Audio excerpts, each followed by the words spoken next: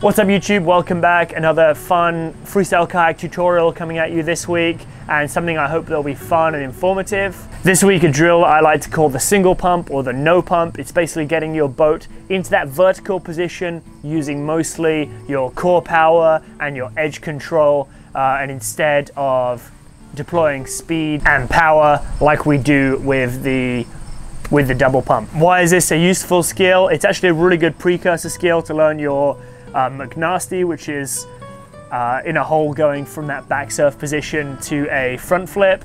It's a really good way to help you get into that back surf every time and kind of get your hips and body feeling what that motion of getting into a back blast should feel like, because it is kind of different to getting into a back surf.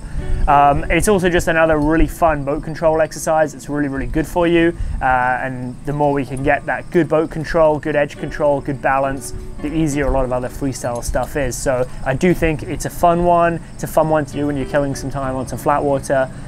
It's just good practice. So getting set up for the single pump slash no pump. I don't really have a good name for this one. I didn't think of it, but I don't know exactly who did or where it came from. It was just one of those ones someone suggested to me one time that I've kind of taken on to doing quite a lot more often. If you know the history of this drill, please let me know, comments below.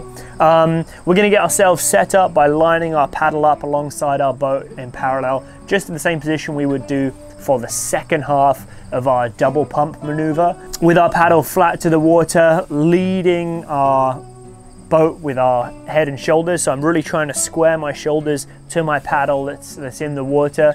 Once I'm squared up, I can use my leg power a little bit and get a small lift up on my legs, pulling in on my ab muscles, and then dropping a bit more edge again, pushing down super hard, and pushing my feet underneath me. That's going to get me back to that vertical upright position, back to that bow stall position, I should say. Pretty much the only difference when you're doing this to doing a double pump is you don't have that like carried momentum of the lift up, so you have to have be generating quite a bit of core power to push your boat back to vertical. But as long as your shoulders are square to your paddle and your head's kind of looking central, or even looking slightly at that back blade that's going to do the pushing in the water, it's actually quite easy to get your boat into that position if you already have a pretty strong double pump, which is a double pump based on good technique, not just on being really strong or being really big for your boat.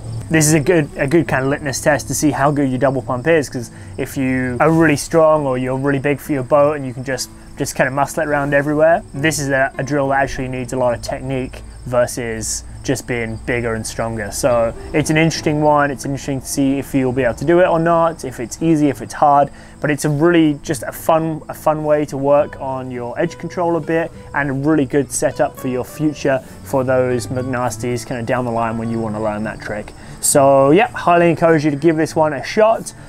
Let me know in the comments if you found it easy, if you found it hard, if it was easier than you thought it was going to be, if you found it harder than you thought it was going to be.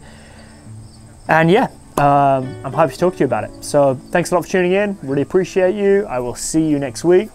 Peace.